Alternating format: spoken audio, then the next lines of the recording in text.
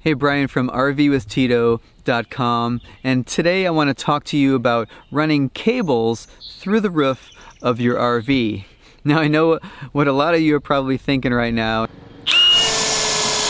Yikes! You know, that is definitely not something that you want to deal with, but you know, if you decide to install additional equipment on the roof of your RV, like solar panels or additional antennas, you know, where and how you decide to run that cable from the roof into your RV is probably one of the most critical and challenging decisions that you're going to really have to make as part of that project. Now, in the past, I've gone ahead and run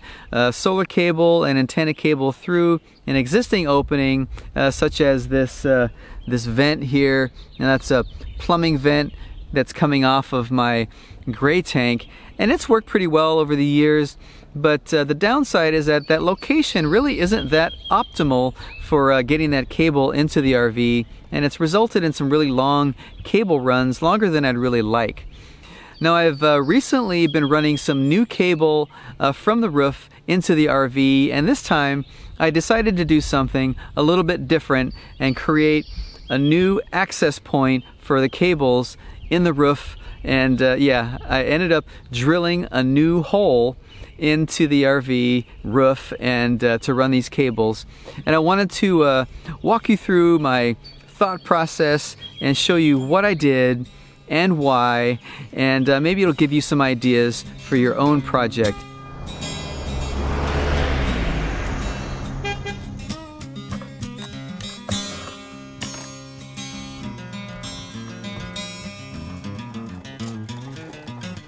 Now, I realized that the best possible location for me to be able to run the wires into the RV was going to be through the back wall in my kitchen.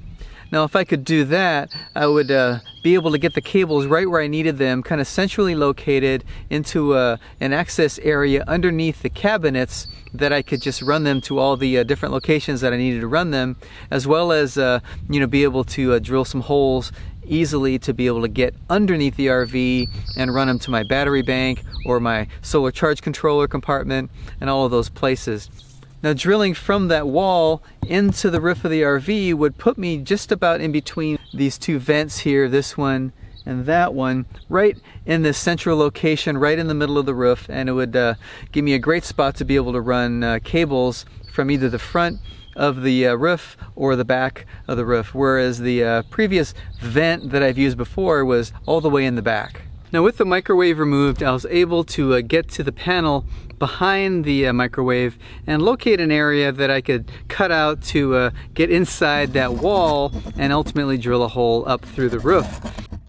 What I ended up using to cut that opening was a really sharp utility knife, and the reason I did that was because I wanted a nice clean cut so I could simply just pop that panel back in place when I was done, and you know, really didn't have a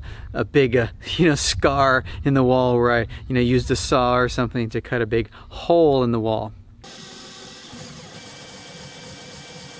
Once I had that opening in the wall, I was able to get my my drill in there with an extension and a hole saw, and cut a hole big enough to take a section of conduit and be able to run it up through that hole. So I wanted a nice round opening that I could ultimately get up in there and make it all the way through to the roof. Now, if you have a drop ceiling, and I don't know if mine's a drop ceiling, but there's a cavity in between the ceiling of the RV and the outer shell of the RV. So you know, I needed an extension to be able to get up long enough into that hole to be able to get all the way to the top and ultimately come up through the roof of the RV.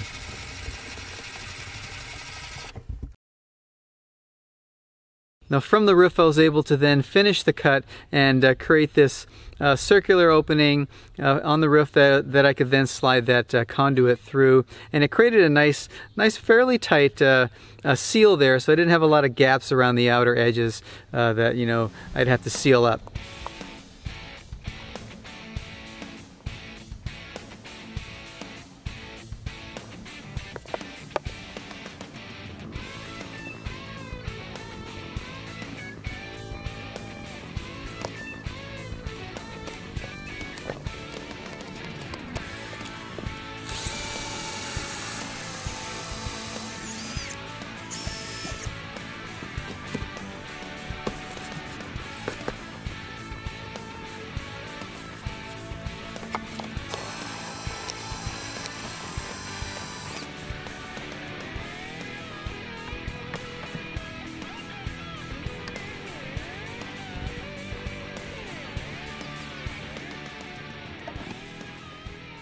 Now I could have used you know, a little solar access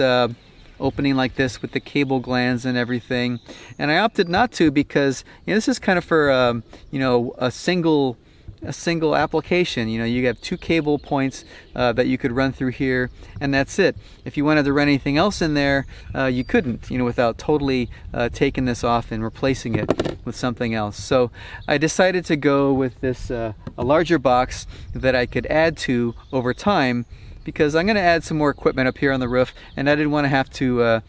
create new holes or, you know, replace anything here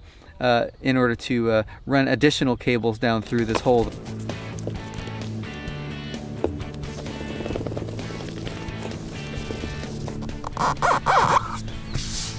Now I used some dicor roof sealant to just kind of put a nice healthy bead around the outer part of that conduit, and I wanted to set that inside this enclosure box. And then before I set it on top, I put some double-sided Eternabond tape, you know, just to kind of seal up and give it a nice sticky adhesive so that that box is stay nice and secure on the roof. Now, if you don't have any of this double-sided Eternabond, you could also use some VHB tape. That'll probably work just as well, and definitely will have that adhesive quality to keep that box nicely secured to your roof without having to drill any additional screws to hold it down. Then I was able to take that box and carefully slip it over that conduit and give it some nice steady pressure to be able to let that dicor just kind of seep up through the gap of that opening and create a nice watertight seal there. Now once I had a nice waterproof seal there on the roof with that box, it was firmly in place. I put another bead of dicor around the outer edges of that box just to seal it up and create any water from running in there. I also added an additional bead of dicor around that conduit on the inside of the box just to finish up that seal. Now with the box in place, I was ready to run the cable down into the box and through the opening down that wall in the RV. But in order to do that, I needed to drill a couple of holes into the box to hold the cable and the cable gland, which is this weatherproof just connector that you run the cable through and you tighten it down, and it creates a nice little weatherproof seal around the cable to keep any moisture from getting inside that enclosure. So I just simply marked those and drilled a couple holes and ran the cable down through there and ultimately into the RV.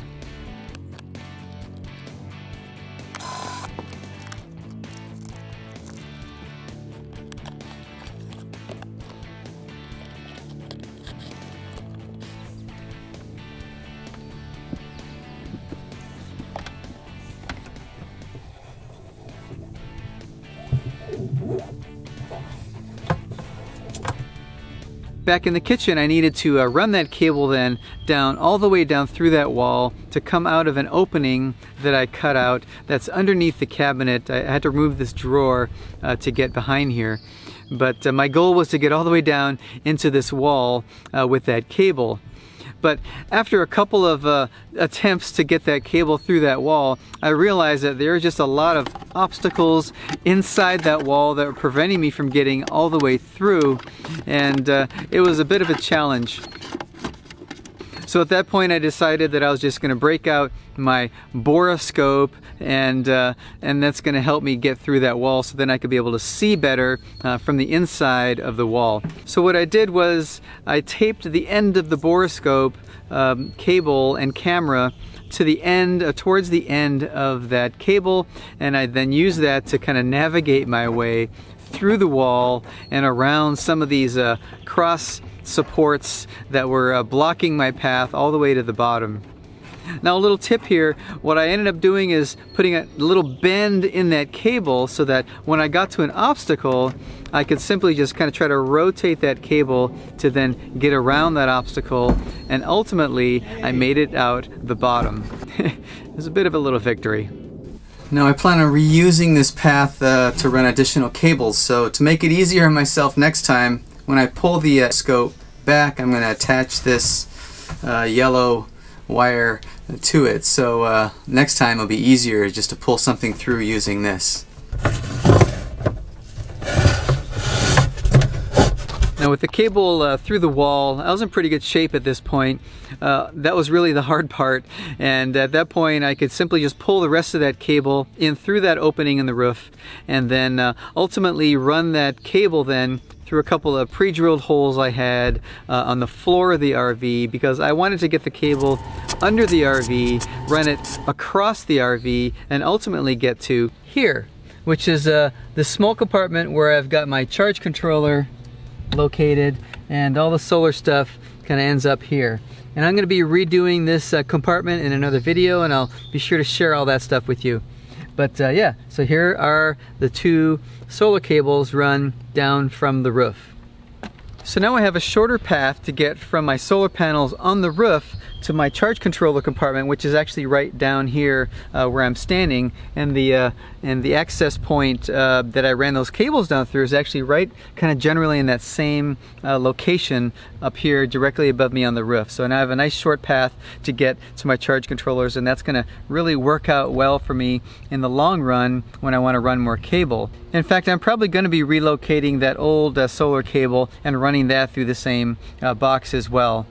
And in the future, I'm going to be adding some additional antennas and things like that, and it's going to be really convenient to be able to simply just drill a couple more holes into that box up on the roof and just simply run more cable down that wall. If you have questions, as always, feel free to reach out to myself or some of the other folks in our great community here on YouTube, and somebody will be able to step up and answer your question and get you moving in the right direction. Because this is definitely one of the challenges that I see, and one of the questions that I get quite often, and people say, where should I run my cables and how should I run them? And it's a difficult one to answer, because the answer really depends on your specific RV and your familiarity with it. And you really kind of have to just take the time and figure out where things are in your RV to find the best location for your cabling. But if you guys like the video, give it a thumbs up, and as always, if you are new here, please consider subscribing and you won't miss any future videos. Take care, guys, and I will see you in the next one.